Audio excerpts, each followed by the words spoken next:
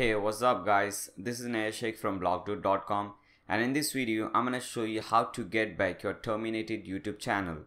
As you all know, this week my YouTube channel was terminated without any reason and without any prior notification. And for a YouTuber, this is the worst thing that could ever happen to you. So I got my channel reinstated, and in this video I'll show you guys how to get your YouTube channel back. So let's get started.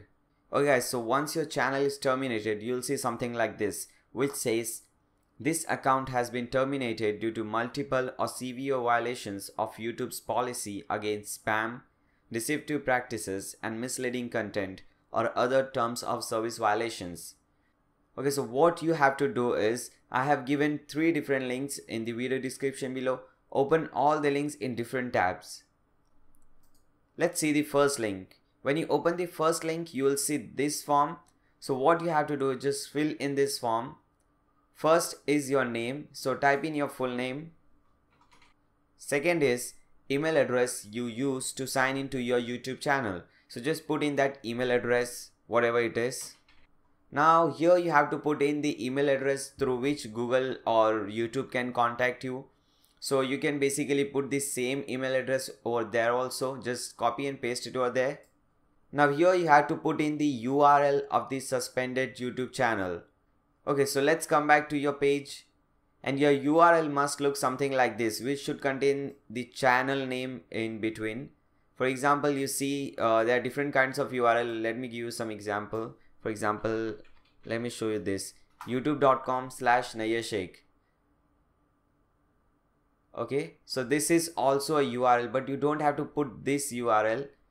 The URL which you have to put should look something like this, youtube.com/channel/ the link or the ID of your channel.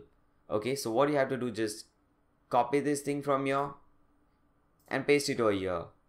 Now here you have to put some good reason to YouTube that your channel should not be suspended or terminated. So you can type in something like this: hello respected YouTube team, recently my YouTube channel got terminated. I think my channel should not get terminated because I follow YouTube guidelines very carefully. Could you please recheck my channel to see if anybody has wrongly flagged my videos? I have given this in the video description below. You can just copy and paste it over here. So once you do that, just click on submit. Now let's come to the second form. Okay guys, as you can see, the second form also looks something familiar to the first one. Here also you have to put in your Gmail account in the first one, and the second one the account through which they can contact you, and the third one is the reason, that is this one. Just copy everything from here and again paste it over here. Okay, now let's come to the third form. So this is the third form. Okay guys, so as you can see, it is asking a question: do you sign into your Google account with a Gmail address?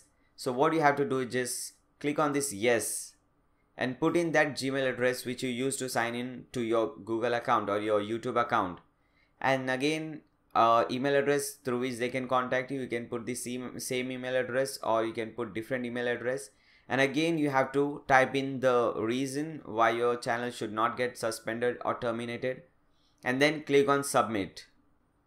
Okay, so after filling all the 3 forms, you will get a reply from YouTube which would look something like this.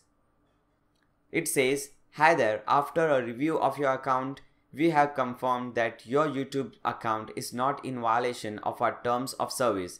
As such, we have unsuspended your account. This means your account is once again active and operational. You will also receive one more email which would look something like this, from account-appeal@youtube.com. So many a times, most of the times it happens that your account is unsuspended, but sometimes it might happen that your account is still suspended. They'll give you the reason for that. For example, sometimes it might be spam, or someone might have flagged your video or something. So what you have to do, over here you have to reply to YouTube again, type in the same thing and just add one more sentence, that if my videos or any of my videos has violated your terms and conditions, then please remove and delete that video, but please give me back my channel. So hopefully after doing so, you'll get back your channel. It took around 7 days for me to get a reply from YouTube. So you guys don't expect a prompt reply from YouTube. Many times it happens that you get a reply within 24 hours or 48 hours, but most of the time it takes around 5 to 7 days, or sometimes even 2 weeks or 3 weeks. And I hope this video has helped you guys. If this video has helped you guys, make sure you subscribe to my channel and also like this video so that this video helps other people also. Thank you for watching.